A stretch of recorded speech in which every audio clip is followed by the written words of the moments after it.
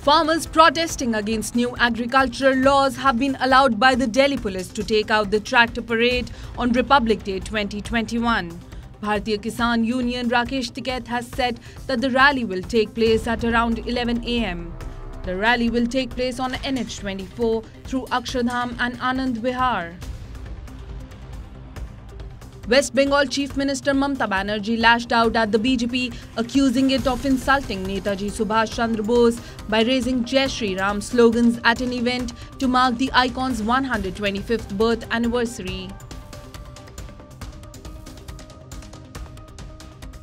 You will not be able to travel on Yamuna Expressway after February 15th unless you download a mobile application Highway Sathi. If you want to travel between Greater Noida to Agra on Yamuna Expressway, it will be necessary to have Highway Sathi app on the mobile phone. Only after checking it at 0 points on both sides will the expressway be allowed to travel. The Yogi Adityanath government in Uttar Pradesh has now made it mandatory to have a license to keep liquor at home. However, you will only need a license if you keep liquor over the prescribed limit.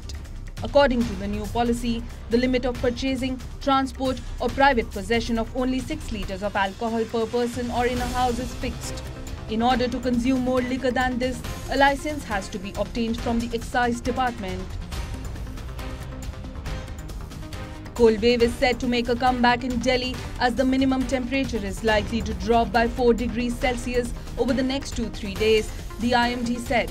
The maximum is likely to settle around 16 degrees Celsius. Dense to very dense fog is also predicted during the period.